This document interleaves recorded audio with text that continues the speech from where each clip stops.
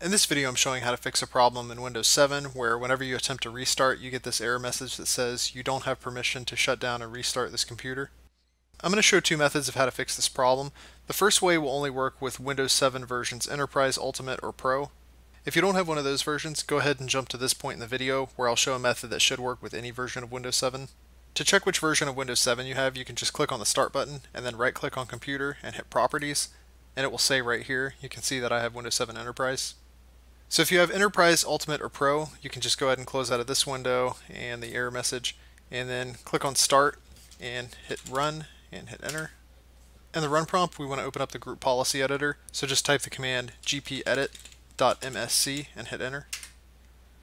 In the Group Policy window, we want to go under Computer Settings, and then Windows Settings, then Security Settings, and I'm going to open this up a little bit so we can see better. Then go to Local Policies and Security Options. And then we want to scroll down until we see User Account Control. And we want to open up this one that says User Account Control Run All Administrators in Admin Approval Mode. I'm just going to double click on that. I'm going to go ahead and set it to Enabled and hit OK. And you can see we get this message down here in the corner that says we must restart our computer. If we try to do a normal restart, we'll still get that error message. So I'm going to go ahead and close out of this window here, and then go to Start, type in Run again, and in the Run prompt, type in shutdown-r-t0 and hit Enter.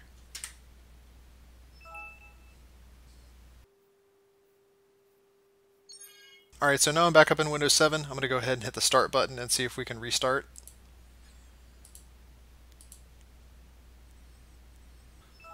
And you can see it was able to restart just fine without the error message, so that confirms this method fixed it.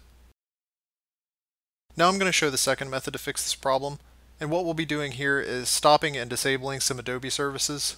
To do that, I'm just going to click on the Start button again and type in services.msc and hit Enter. And I'm just going to widen this column so we can see a little bit better. And you can see at the top here we have several services with Adobe in the name. What worked for me is stopping and disabling all of the Adobe services.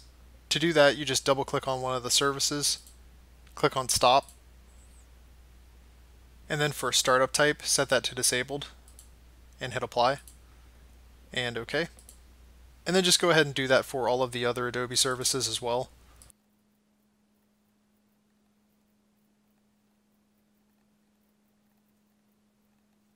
Alright, so now we have all of the Adobe services stopped and the startup type has been changed to disabled.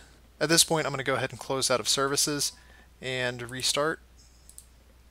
And we still get the error message, so we actually have to go to Run again and use the same command as before, shutdown-r-t0 and hit Enter.